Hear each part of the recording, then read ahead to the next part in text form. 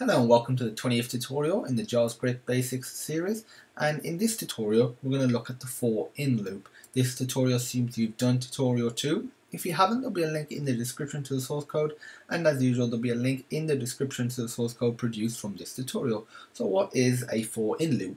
Well, what a for loop is, which is what we covered in the previous tutorial, is a loop that allows you to execute a block of code multiple times. And a for in loop basically allows you to loop through the properties of a particular object. So it's pretty cool. Instead of, if you have an object that's got 5 properties, instead of writing 5 lines of code, for example, to access each property of the object, you can loop through them.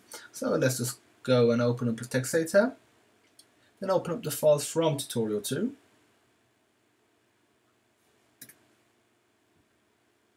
Okie dokie, what we're going to do is going to get rid of this for now. And to do a for in loop, you just do for.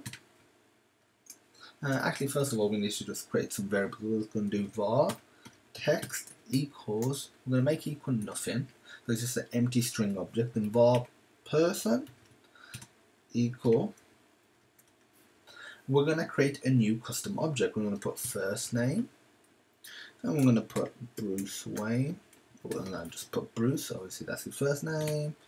Last name. I'm going to put Wayne. Location. We're going to put Gotham City. And finally, awesomeness. We're going to put 1,000. So, to loop through all of the properties of this object, all you need to do is do for, open close bracket, curly braces, and in here you do just create a new variable, so var x for example, in person. That's literally it. So basically, every time this for loop iterates, every time it does it, x will be equal to one of these properties. First it will be first name, then last name, then location, and then awesomeness, which is like really cool. And then what we'll do is do text equals text plus person x. So there we go.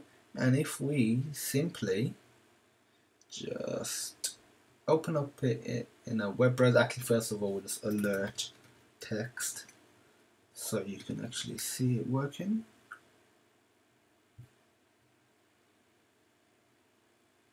There we go, we got Bruce Wayne, Gotham City 1000. It's printed out all the properties, but we've only wrote this one line of code to actually access them, but we've used a for in loop, which is really cool. So if you just want to access properties of an object, you can just do it using a for in loop. That's it for the for in loop. If you have any questions, feel free to message us. In the next tutorial, we're going to do the while loop.